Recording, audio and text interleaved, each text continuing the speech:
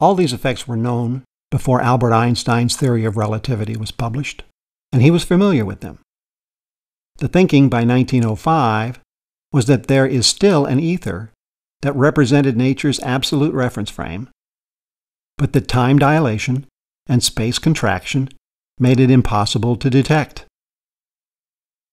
The ether was held to exist for two main reasons. One, it gave light a medium to propagate through, and two, it provided for an absolute frame of reference like the one we used to have with the Earth. With it, we could claim that there is such a thing as simultaneous events in two places in at least one preferred by nature reference frame. Einstein parted with this theory for two reasons.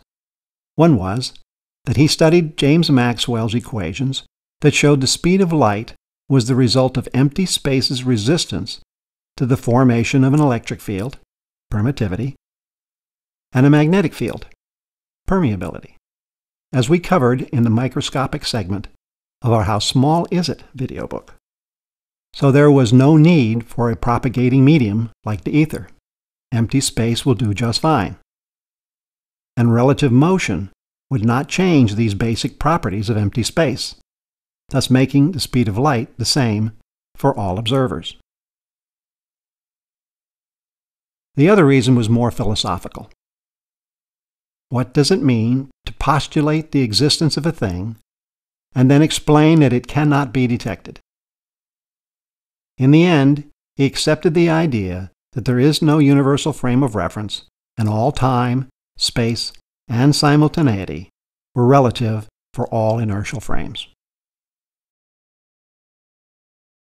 In Einstein's paper, he articulated two postulates. One, the laws of physics are the same in all inertial reference frames. This means that formulas like force equals mass times acceleration will hold in all inertial reference frames, and all experiments run the same in all inertial reference frames.